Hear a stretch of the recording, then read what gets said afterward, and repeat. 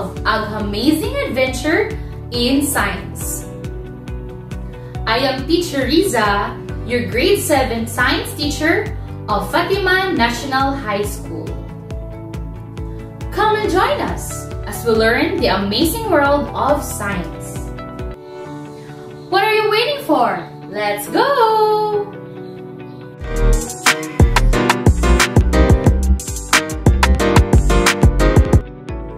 Before we continue, make sure you have your pen, paper, and your self-learning module. Let us first have a short recap of our lesson last week.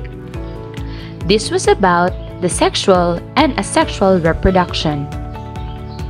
Asexual reproduction has one individual or parent that produces offspring that is genetically identical to itself. While sexual reproduction is the production of new organisms by the combination of genetic information of two individuals of different sexes.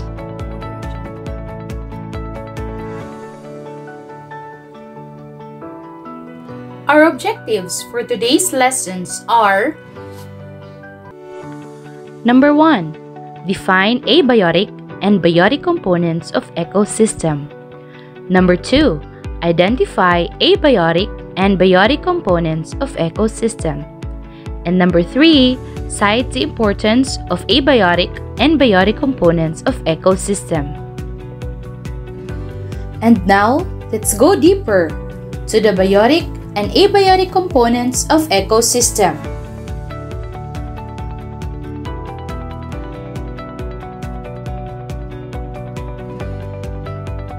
Ecosystem is made up of living things and non-living things. An ecosystem may contain many habitats where organisms obtain their food, water, shelter, and other things in order to live, grow, and reproduce. Biotic components are the living parts of an ecosystem. The term biotic is formed by the combination of two terms, bio meaning life, and ic meaning like. Thus, the term means lifelike, and is related to all the living entities present in an ecosystem.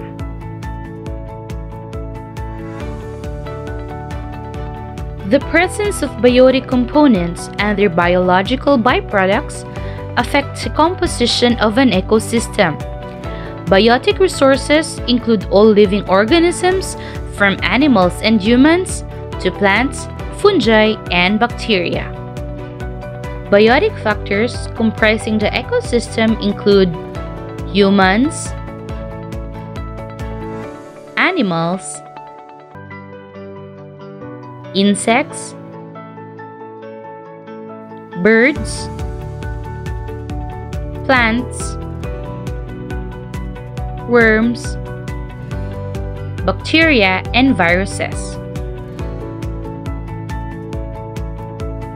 The interactions between various biotic factors are necessary for the survival and reproduction of each species.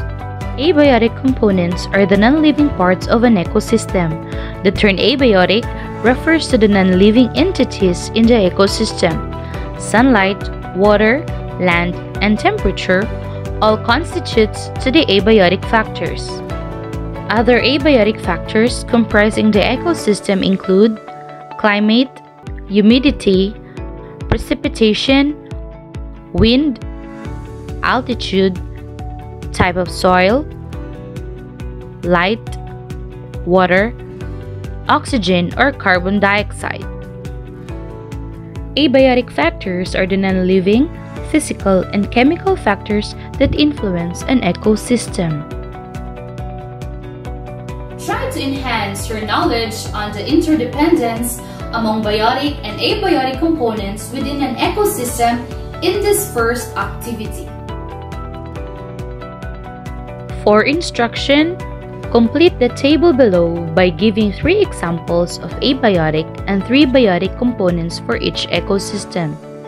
Answer the questions that follow. Place your answer on a separate sheet of paper. Question number 1. Are the living things found in one ecosystem the same with what you found in other ecosystems? Cite an example. Question number 2. What can be found in an ecosystem? Question number 3. Can you consider a flower pot an ecosystem? Why? Way to go, class! The biotic and abiotic components of an ecosystem work hand in hand and interact with each other to maintain balance in our environment. Without the abiotic components, biotic living things cannot survive. Organisms both depend on the biotic and abiotic factors in their environment. Take a look at this picture. What are the different biotic components that you can identify? That's correct! These are the animals and the plants.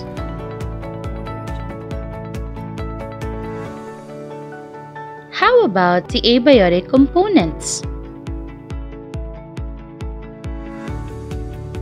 You are right! These are the sun, clouds, air, rocks, water, temperature, and soil. That was fun!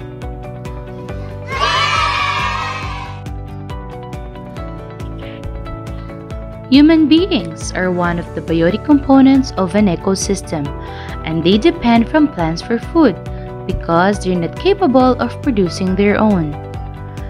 Animals and human beings are alike in many ways.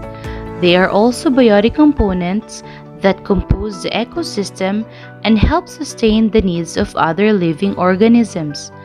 Animals get food from the ecosystem such as plants, insects, and mammals alike, as well as the other forms of prey.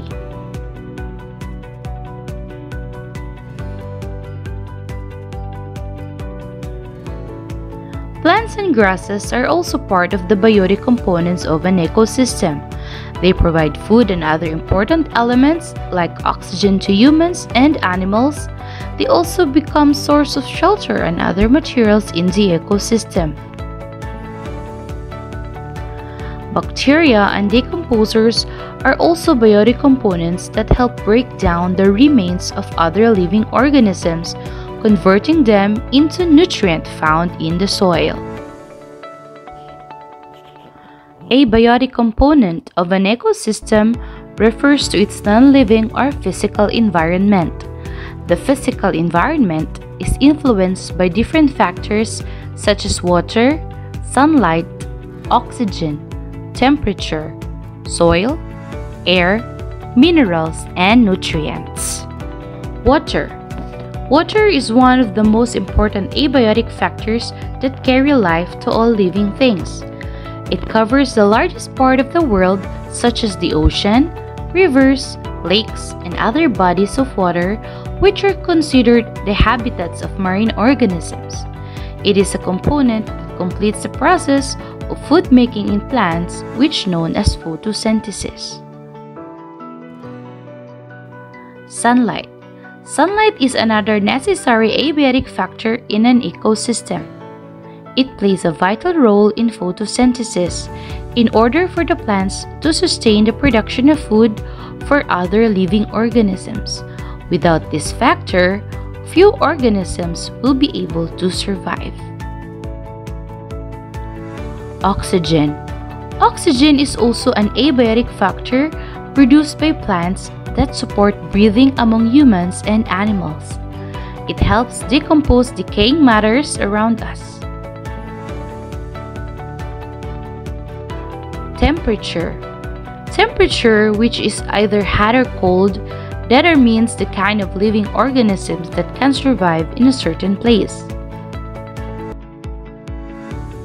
Soil. Soil is an abiotic factor where the plants grow and live.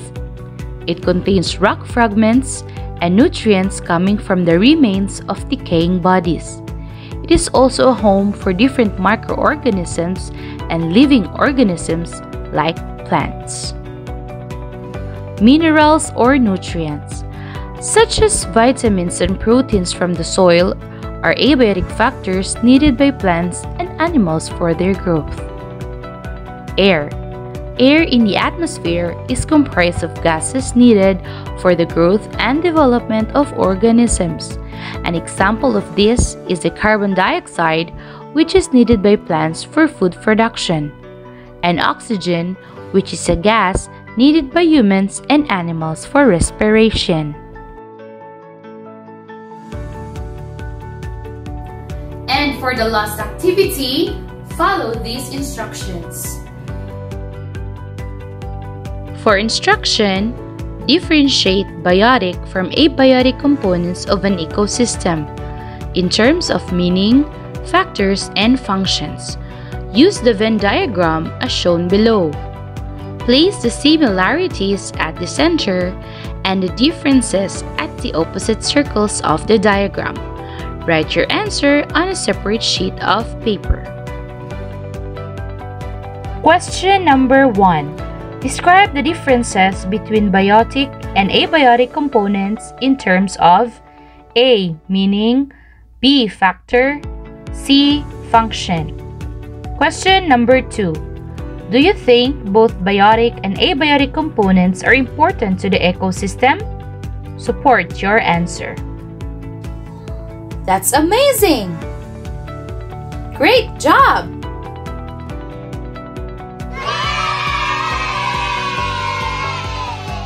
Thank you for joining me today in our amazing adventure in science. I hope you have learned new things today. This has been Teacher Riza. See you in our next episode.